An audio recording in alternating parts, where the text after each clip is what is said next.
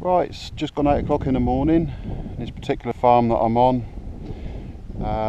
after rooks, crows and pigeons, mainly on this field here. This field was cut for silage about a week ago and they've been absolutely piling into it.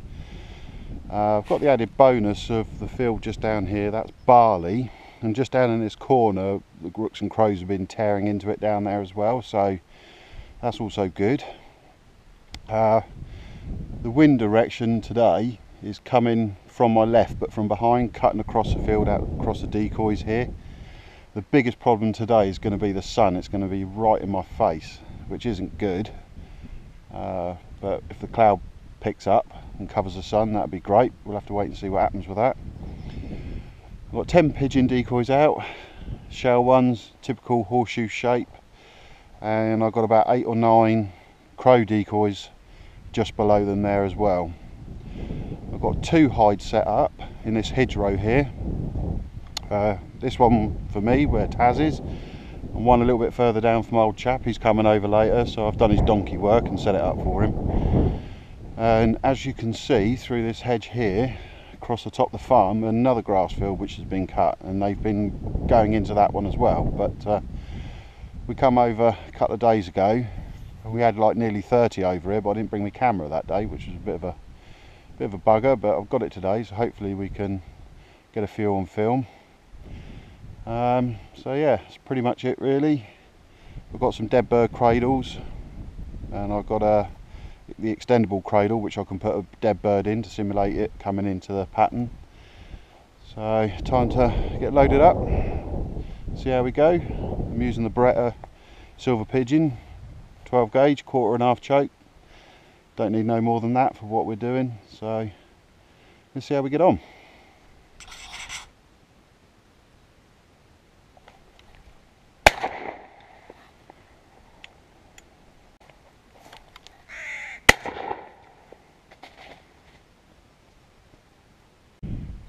Right, there's one I just shot. I stuck him on the cradle. First one I missed. Doing a bit of conservation work there. That's him on the bouncer, so happy with that. Old chap's just turned up. And I'm going to bring one of these decoys in, because these ones are quite shiny, so I'm going to bring one of these in and see how we get on.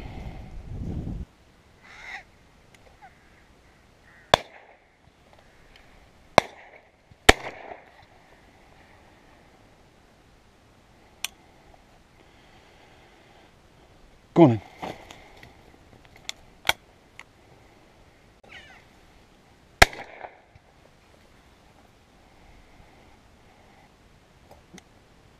In front.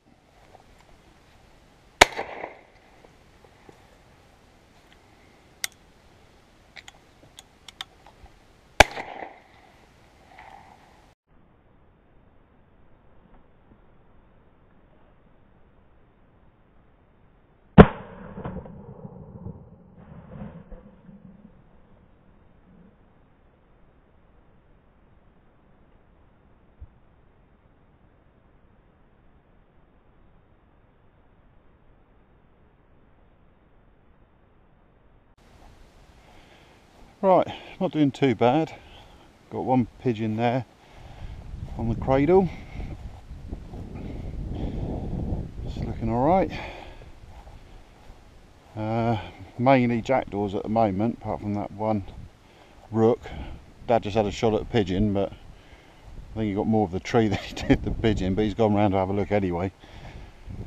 What I'm going to do is bring these decoys in a bit closer, simply because the ones that have been coming up to us at the moment have been landing down here. Well, of course our hides are there, and by the time they're coming in they're disappearing out of view, so the idea is now just to move it inwards a little bit and see if that makes a difference. So I'm going to move that bouncer in. I shall bring this one in a bit closer, and I shall bring this one in completely, because you can see it's too shiny, and then we'll have a go, see if the pattern works a bit better like that.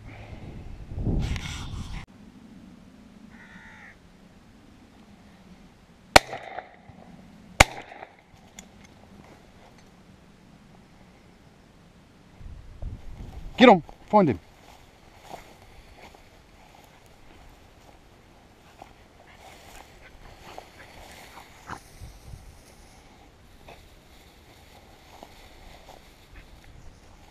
Good boy, where is he? Find him.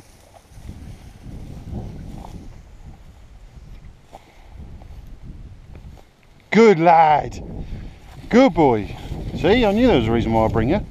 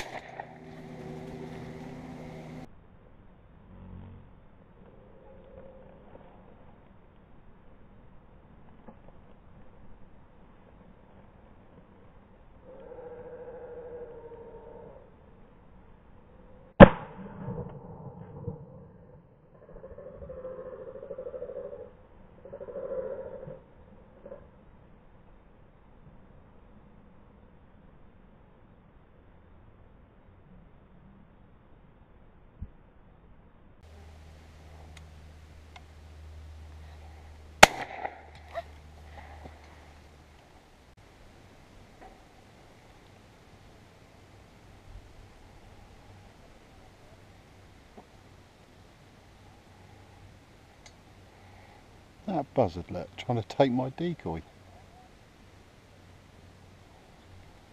Wow. Oh, it's not a buzzard.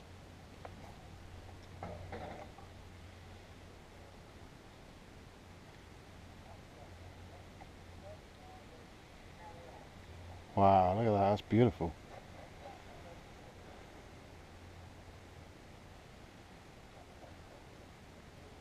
That coming in after my decoys, look.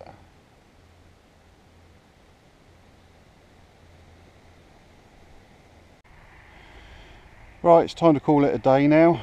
I've had a good few hours. I've ended up with, picked up 6 pigeons there. I've got one in the hedge over there, which I'm going to put Taz in a minute, see if we can find that. I've got 16, 17 corvids there, rooks, crows and jackdaws, mainly jackdaws. Another one ended up way over the far side of the field there in the hedge, which my old chap shot. He hit it hard, both barrels. And the pigeon that I hit very hard went over the brow of the field, so I'm going to go and have a look for that, see if I can find it. All in all, it's been a very good day. It was very hot to start off with, but it's all clouded up now and there is signs of drizzle and that in the air, so time to call it a day. That's typical. Look, pigeons start to come back round as you pack up. That's sod's law, isn't it?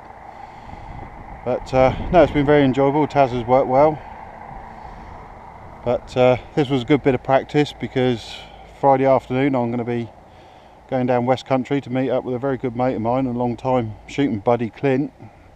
He's invited me down there for the weekend.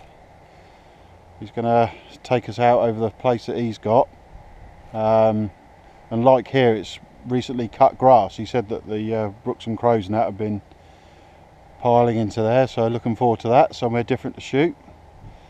And also going to be taking the air gun as well, because they've got a big problem with rats around the farm, so we're going to have a crack at that and all, and hopefully the old tree rats, the grey squirrels, so looking forward to that. But all in all, been a very enjoyable day, especially seeing that bird of prey at the end.